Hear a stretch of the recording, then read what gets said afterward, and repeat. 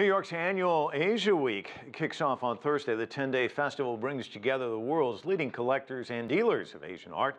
CCTV's Karina Huber reports on expectations for this year and the impact China's economic slowdown is having on the market.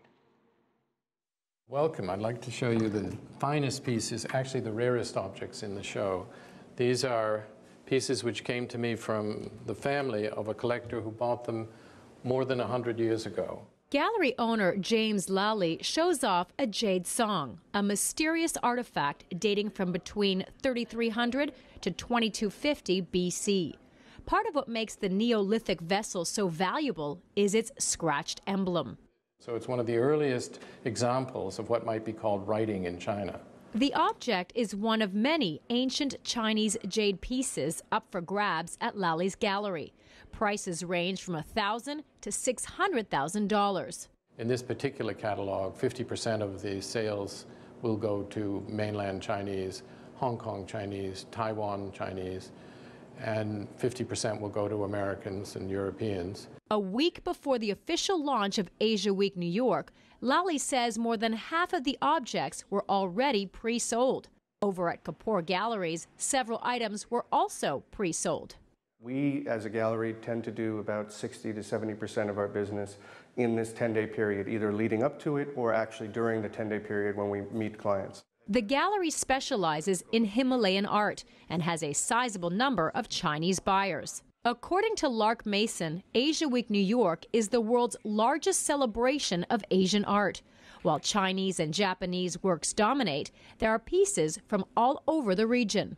Asia Week is important because it brings people together who otherwise would not come together. And when we say people, who are we referring to? The best dealers, the top galleries, museums, curators, private collectors. And of course, the major auction houses like Christie's, which will be offering more than 700 works, including Imperial Ming and Qing Dynasty porcelains, Chinese paintings, and bronze Buddhist sculptures. Christie's will have 8 sales, including pieces from the Dongji Studio collection and the collection of Guy and Marie-Hélène Weil. One of the highlights is this early 11th century bronze figure from Western Tibet. Many of the buyers at this year's Asia Week are expected to be Chinese, buyers who have helped fuel the Asian art market in recent years. But with the economic slowdown in China, demand is expected to be more subdued. We're confident that this sale is going to do well, but I would say certainly the mood is more cautious and selective than it would have been a year ago. It's not as fervent as it was before, I guess. So definitely we've all felt a bit of a slowdown because it trickles down to us no matter what. Experts say the high-end market won't likely feel the pinch, but the mid-range market, where items sell for between $20,000 and $90,000, could be affected.